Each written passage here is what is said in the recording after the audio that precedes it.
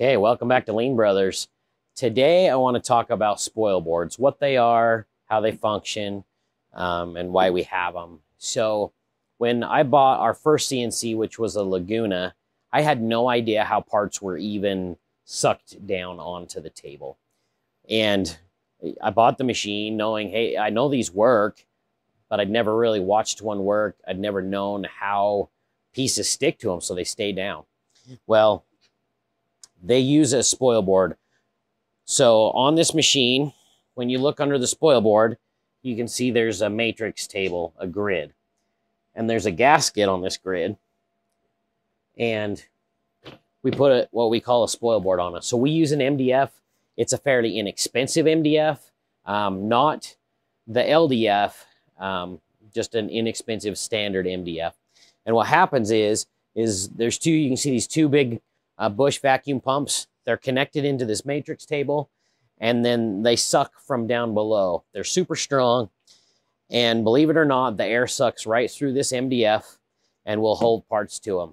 And obviously, the bigger the sheet, the more the spoil board's covered, the better it sucks down. And the reason we do this is because when we're doing cuts and doing through cuts, especially on a nested base or a flat table CNC, we have to have something that is a sacrificial surface. So you can see in this spoil board, you can see marks and drill holes, things like that. So when the board goes on, it sucks down and the bits go into the table just a little bit. And then a couple times a day, we shave this board off, make it smooth again so that parts will stick down better and not have the gaps of the bits going down into it. So that's what a spoil board is. It helps hold your piece. So when you put a piece on, it'll suck right down and it'll hold the piece to the board, and then the router can come over and cut it. So you don't have to do special jigs. You know, there's pod and rail machines that actually have little suction pods that you can stick your pieces on and it'll suck those, but that's not a whole sheet. This cuts entire sheets. So that's what a spoil board is. We cut into our spoil board. These home ec machines are really accurate. So we only cut into our spoil board. It's 0.05 millimeters down into the spoil board. So it's next to nothing, but with good tooling and good accurate machines, that makes our spoil boards last quite a while. A lot of times we go weeks on a spoil board and we don't have to replace it. Once they get thin, about 10 millimeters is how thin we go, and then we take them off, put a new spoil board on. And when you put a spoil board on, we put a new one on and we cut the surface down about 1 millimeter. And then we flip the whole sheet over and cut that surface 1 millimeter to kind of expose the pores, if you will, of that wood so it sucks good. And then we just start running. We used to edge band the side. People talk about painting their spoil boards. But with these, ever since we got the Bush vacuums, we've had no real suction loss. And so we don't spend the time to do that anymore because we don't really lose parts on them. So anyway, there's lots of questions. I wish I knew the weight of this board. There's a lot of questions, you know, around asking what weight of spoil board that you should use. This is a Ranger board is the brand. We've had really good luck with it. But if you have any questions about a spoil board, what they are, how they work, let us know. So you said that you will run them to about 10 millimeters. What size do you start with? They start at 19 millimeters. And is that after you... No, 19 millimeters is 3/4, so we just buy 3/4 sheets. And so they're 17 to 17 and a half after we prep them out and get them ready. And you said they last 1 to 2 weeks, but that is dependent on how busy your shop is. So how many boards would you guesstimate that you get to cut out of a spoil board? I wish I knew the exact stats. I'd have to ask the guys. They're really only replacing them every 3 to 4 weeks. And these machines, average, they cut 50 sheets a day. So yeah, we're cutting, and they may even be a little more than a month, but they probably last 500 sheets, I'm guessing, of cut. And then you mentioned other ways to hold down. Like, do you have a spoil board on your 5-axis? We do, yep.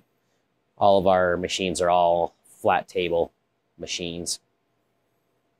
Do you have any of the pod sucker things that you talked about? I do. Yeah, we do have some vacuum pods that actually we can put on the matrix table or on the spoil board. We can show you those in a second. This is a vacuum cup. These vacuum cups are actually designed for either like countertops on stone CNCs or to put on spoil boards. So you put that on, hold your material up. So pod and rail machines don't have spoil boards. They just have places that you can put the vacuum cups and move them around to be able to suck your piece down. This kind of gives you the best of both worlds. They get a little dusty sitting here, but we have some different sizes that we can put on, and we can set work pieces on them and suck them down.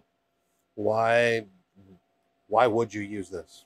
So if you want to do like edge work, especially, or a tool, so on the 5-axis specifically, you know, if let's say we had this piece right here and we wanted to cut the edge, do something on the edge, then this would suck down and our spindle can come over sideways and do some routing in the side, you know, things like that. Or like we've sanded the edges before, and we obviously can't just sand right to the spoil board. We got to get down so the orbital can come over and it can actually go around and sand that.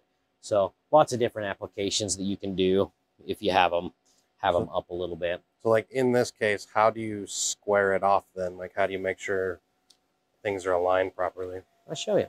So once you have a program loaded, then these pins come up. So you use the pins to align them. And that's how pod and rail machines are. They have pins that hold. And then as soon as you suck it down, then, oh, I have the vacuums turned off so the noise isn't there. So they're not going down. But it'll suck down, the pins drop, and then you're able to route around the edges and stuff. So with this spoil board having holes for the pins, how do you cut the holes? We actually put a sheet on this machine and cut the sheet out and put the holes in it, and then we take the old one off and put the new one on. So you do that before you replace the spoil board? Yep. If you have any questions about, you know, any of these things about CNC spoil boards, let us know in the comments and we'll try and do a short on it. Have a good one. See you next time.